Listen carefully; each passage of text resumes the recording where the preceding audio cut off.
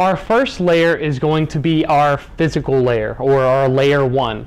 Now, our physical layer, again, is going to be all about cables and bits. So it's going to be physical things that we can hold, physical things that we can measure, and it's going to include everything from electrical impulses to also wireless data that's traveling back and forth.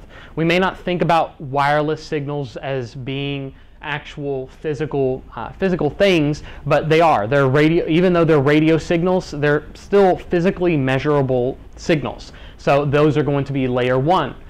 So these cables and bits, it's our physical / electrical stage.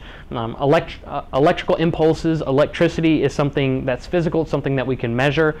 So we consider that on our layer 1 level. This is going to be where we start the conversion between our signals to our data, or our data to our signals.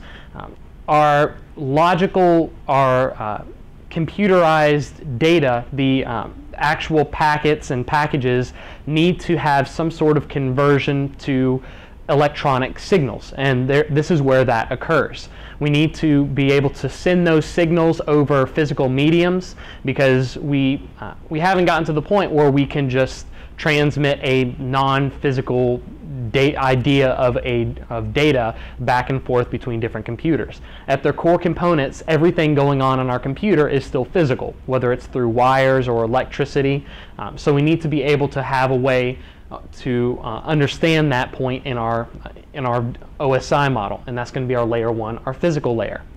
Now, this physical layer includes everything from pinouts, such as the pinouts on our cables and the pinouts on our pins that we plug into our connectors, to voltages.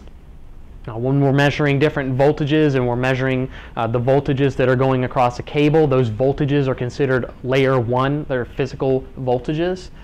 Cable specifications are all layer 1, and network interface cards are also layer 1 components. Network interface cards are going to be the physical ports and the physical cards inside our computer.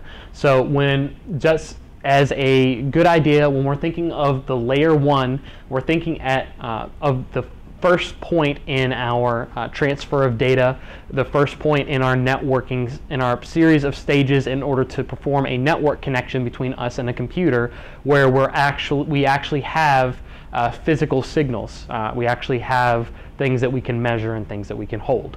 Those are going to be our layer 1 devices.